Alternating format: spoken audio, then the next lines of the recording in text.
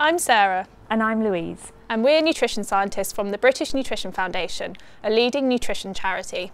In this video, we're going to talk about how healthy eating is more than just about what we eat. It's also about the how, when and why of eating. But that's not the whole story. What may be less well known is eating well is also about how we eat. But what do we mean by how we eat? How, and in fact why we eat, can include the time of day we eat, our eating speed, how often we eat, the food environment we eat in, our emotional state or how tired we are when we eat, and the portion sizes we are eating. All of these factors are thought to influence what we eat and our relationship with food, and may have an impact on our health. Our eating habits and patterns have changed over the years as our lifestyles have become busier and more demanding, so thinking about how we eat may be more important than ever. One way to think more about how we eat is to consider the concept of eating more mindfully. Did you know that eating mindfully is now being included in some countries' dietary guidelines, like Germany and Canada? In Canada's food guide, being mindful of eating habits while taking time to eat, noticing when we are hungry and when we are full, and enjoying the taste of our food are part of the recommendations to develop healthy eating habits. Mindful eating is an approach to food that focuses on being fully present while eating. Eating more mindfully means being more aware of our thoughts, emotions, senses like taste and smell, and behaviours while choosing and eating food. It is a non-judgmental approach that for some people creates time and opportunity to enjoy food more, and it can help some people develop a healthier relationship with food, as it doesn't focus on restricting foods and allows us to appreciate all foods without guilt. Let's look at mindful eating in a bit more detail. Eating mindfully can encourage us to be aware of and recognise feelings of hunger and fullness, and this may help to guide our eating decisions at meal times and when snacking. Perhaps we think recognising when we're hungry or full might sound obvious, but emotional or external reasons other than physical hunger can make us want to eat. These could be factors like boredom, stress, feeling tired, or simply because food's there, readily available and accessible in our eating environment and looks good. But what cues could lead us to eating when we're not physically hungry? These cues could include things like having a bowl of crisps or a plate of biscuits at arm's reach, or internal feelings like low mood, which could trigger cravings for foods that bring us comfort. And mindful eating, for some people, can help them be more aware and manage these cues. Mindful eating can be a strategy to help in managing food intake and enjoyment of the eating experience. It may help with binge eating or eating for emotional reasons, but it may not be right for everybody. A key element connected to the concept of mindful eating is eating without distractions. Many of us in our busy lives can be described as eating mindlessly, for example, eating quickly or doing other things while we're eating, like watching TV, being on our phones, or working at our computers. So why might eating whilst doing other things be a problem? When we're distracted, we can lose track of how much we're eating or eat larger portions than we need, and we are less likely to notice the feeling of fullness or simply just when we've had enough. Avoiding distractions while eating and concentrating on the food itself can make us less likely to overeat. Eating quickly has been shown to increase energy intake and encourage weight gain. So mindful eating and pausing between mouthfuls to chew and being more aware of the taste of the food may help us to slow our eating rate down, which is why it is sometimes recommended for those trying to lose weight. Eating more slowly can give us time to realise we're full. It takes about 20 minutes after eating a meal for our brain to register we're full.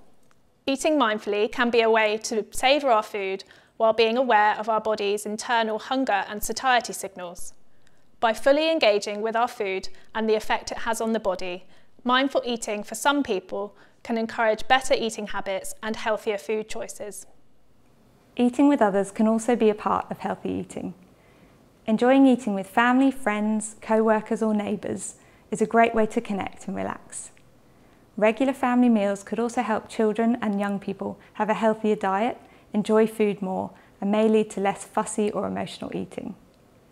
Children are likely to look to their parents or caregivers as role models for what and how they should be eating.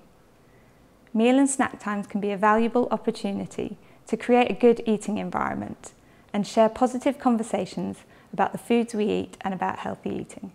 Nutrition research often looks at the impact of what we eat on our health, but researchers are also interested in exploring the impact and the effects of when we eat on our bodies, for example, our weight. This research suggests that inconsistent or irregular eating patterns, working night shifts and jet lag can all disturb our internal clocks, which in turn disturbs our appetites and digestion. When we eat irregularly or skip meals, we tend to make poorer food choices because we're so hungry we opt for less healthy food choices or larger portions. So does when we eat matter? That's an interesting question, and to answer it we need to look at chrononutrition. Chrono what? Chrononutrition. It's an exciting area of research that aims to improve our understanding of how when we eat might influence our health. Chrononutrition looks at the time of eating, for example, breakfast or eating late at night, and the frequency and regularity of eating. Like many processes in our body, our 24-hour internal rhythm regulates our digestion, metabolism, and appetite. This rhythm influences how the body may handle food at different times of the day, and it's interesting because the time of day we consume most of our energy may influence our weight and our health. So are there any benefits of getting most of our calories early on in the day? Many of us recognise the expression, eat breakfast like a king, lunch like a prince and dinner like a pauper. Some studies have found that people who eat most of their calories at breakfast time may have a lower risk of weight gain and better risk factors for heart disease and type 2 diabetes, like blood pressure and blood glucose levels. There is also some evidence that eating larger meals later in the day is associated with poorer health outcomes and an increased risk of obesity. But the evidence is still inconclusive, and we need larger and better studies to make any firm recommendations. But it is worth thinking about the link between when you eat influencing what you choose to eat. For example, for some people, skipping breakfast may lead to them eating foods that are higher in saturated fat, sugar and salt later in the morning. So is when we eat as important as what we eat? Only time and further research will tell. At the moment, there is no conclusive evidence that points to the best time of day to eat. But regular eating and routine may be useful to keep our body clock aligned. What about intermittent fasting? I heard it may be good for weight loss. Some types of fasting diets for managing weight have grown in popularity. These diets come in a few flavours like the 5-2 diet, alternate day fasting and time-restricted eating, where someone eats only within a smaller window of the day, like an 8 to 12 hour stretch, and fasts for the rest of the time. Okay, so what does the science say? Well, some studies have shown that these types of eating patterns can help some people lose weight, as well as also improving other health indicators like blood cholesterol and blood pressure. But it may well be that this is because fasting helps us to eat fewer calories.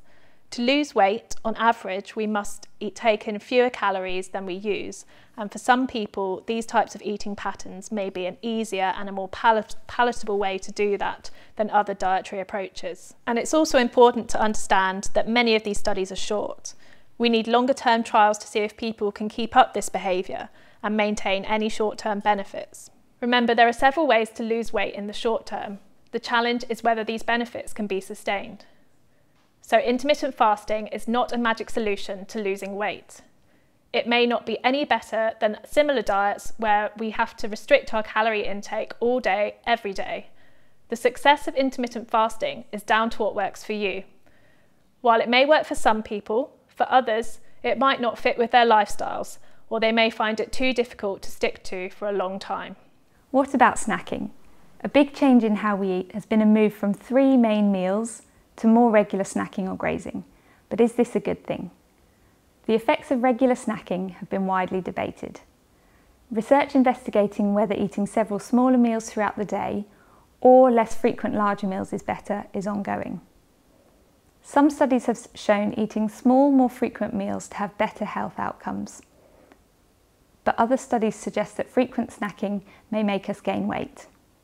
And so, although it's been a topic of scientific interest, there are currently no dietary recommendations for the best eating frequency or number of snacks for health. Again, it's probably quite personal as to what works for you. But as many of us include some snacks over the day, it is sensible to make smarter snacking choices. This includes thinking about what we're choosing and how much of them we eat. Healthy snacks can supply energy for our activities throughout the day and valuable nutrients such as vitamins, minerals, proteins and fibre. They may also stop us from overeating at the next meal by preventing us from becoming too hungry. We know that many people enjoy some snack foods or treats that can be high in fat, sugar and salt. We can include these as part of a balanced diet and active lifestyle, but consider portion size as well as try to have these foods more occasionally. Buying smaller packs may be helpful, like a small bag of crisps or a fun-sized chocolate bar. Portioning out small portions may also help. Some people may find it helpful to think about the calorie content of these foods when making choices, looking for snacks that are around 100 to 150 calories rather than higher, or following portion guidance on pack. It can also be useful for some to keep foods high in fat, sugar and salt out of sight, for example in the kitchen cupboard rather than in easy view to tempt you. And as we said earlier, being more mindful about these types of snacks can be useful. Including foods you love is part of the enjoyment of food, but aim for moderation and balance.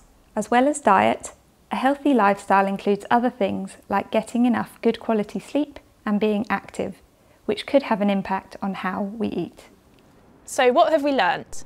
Like any relationship, building a good relationship with food requires work to maintain it.